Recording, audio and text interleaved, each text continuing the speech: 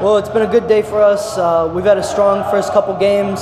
We had a tough pool, which was good. It's always good to be tested on your first day so you can work out kinks and get ready for hopefully what is the quarters, which is what we're going to be in. So we won our first pretty handedly against Stade Francais, beat Leinster, and then we just came off down 3 tries to 1 against Devetta. So pretty tough game, but I think we know we left a couple tries on the field and a lot to get corrected for tomorrow's games.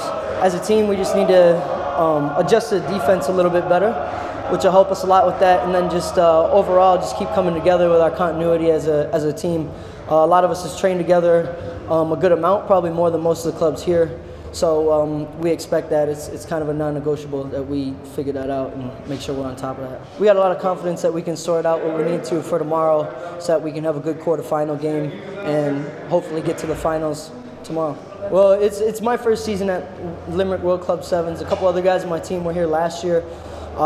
It's a big honor. It's a big stage. It's a great pitch to play on. A lot of people can't say that they've played on it, so it's quite an honor from that standpoint. And it's always good when you get to represent, well, New York City Se7ens. We represent as a Olympic Developmental Academy, but we also get to represent the United States because we're one of the United States teams that's here. So a lot of boys take a lot of pride in that, and hopefully we can bring that right in tomorrow and put on a good show.